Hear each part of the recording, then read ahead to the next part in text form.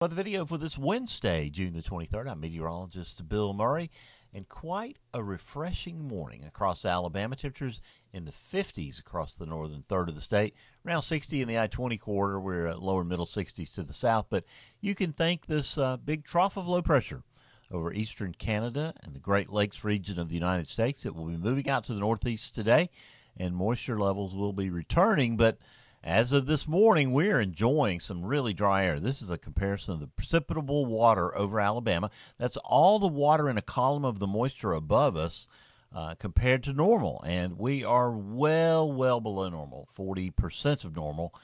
Parts of Tennessee, 25, 30% of normal. Some readings around 40, or in the 40s up around Nashville this morning, made it feel like quite a day to get out. Maybe take a run or do something early in the morning. These are the tropics, showing that disturbance there a few hundred miles east of the Windward Islands. It is running out of time to develop because it is encountering increasingly unfavorable conditions. But we continue to watch an active train of waves coming off the coast of Africa, and eventually those are going to be factors tropically. Now, this system will weaken probably before it reaches the islands, but it will maintain itself as a wave across the Caribbean. And by the time it gets to the western Caribbean, around midweek next week, there's a chance that it could develop at that point. All the factors will be coming together to be favorable for development at that point. Later today, though, Alabama, most of it, at least north of the coastal sections, high and dry today. Another beautiful warm day, high temperatures in the middle 80s. The relative humidities will be creeping back up, so enjoy it while you can. By tomorrow, the ring of fire is set up as the subtropical high intensifies over the east coast of the U.S. You can see that flow of moisture across the Gulf Coast along that old front, which will be trying to come north by that time, wrapping back around through the Mississippi Valley. Now, by Friday, that ring of fire is still well enhanced across much of the Carolinas, Georgia, circling back into the Mississippi Valley in the Midwest.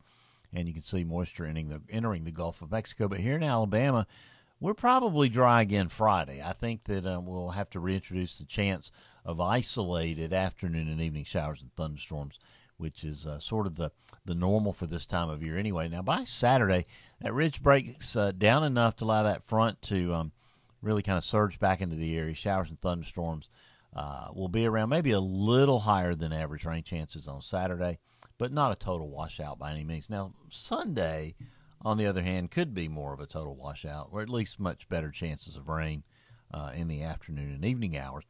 High temperatures are going to be trending back toward the upper 80s, as we'll see in a minute. Lows will be trending back towards 70 as we get back to normal for this time of year. Monday, more of the same. You can see our disturbance moving through the Caribbean. That's when it'll begin to get our interest, and our eyes will be on Cuba and the Yucatan Strait by late on Tuesday the 29th. Just scattered showers and thunderstorms here.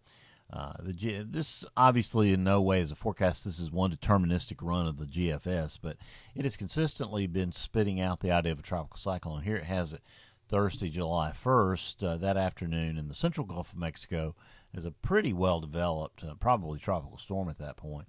And it's, under this model run, it's targeting the north central Gulf of Mexico. Now, doesn't look like a really big storm or, one that's going to cause huge problems, but it could bring rain and wind to some portion of the Gulf Coast, probably between Louisiana and the Big Bend area of Florida, there between Cedar Key and Tallahassee sometime during that week.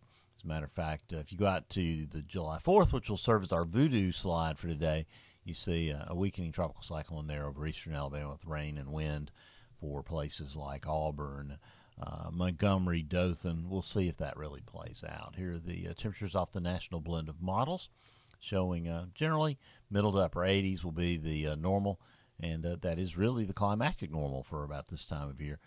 Low temperatures will be recovering from our 61 or so that was forecast for this morning into the middle and upper 60s to near 70 as we go through time. Now, how much rain can we expect over the next 2 weeks?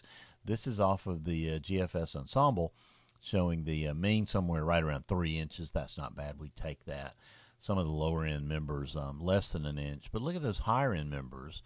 Some members obviously thinking that tropical cyclone might have more impact on us, say, 5 to 7 inches. So, where will it turn out? We will see. Well, that's your weather video for this Wednesday, June the 23rd. I'll have notes on the blog. Ryan will have an update on the forecast at noon. I'll give you another update around mid-afternoon, even though we're on one-a-day schedule this week. Because I tell you what, that James Spann, he can do some work, that's for sure. And when he's on vacation, we miss him. But until I get to see you at the same time tomorrow morning, as I always tell you, keep an eye to the sky, because you'll always have something fun to look at.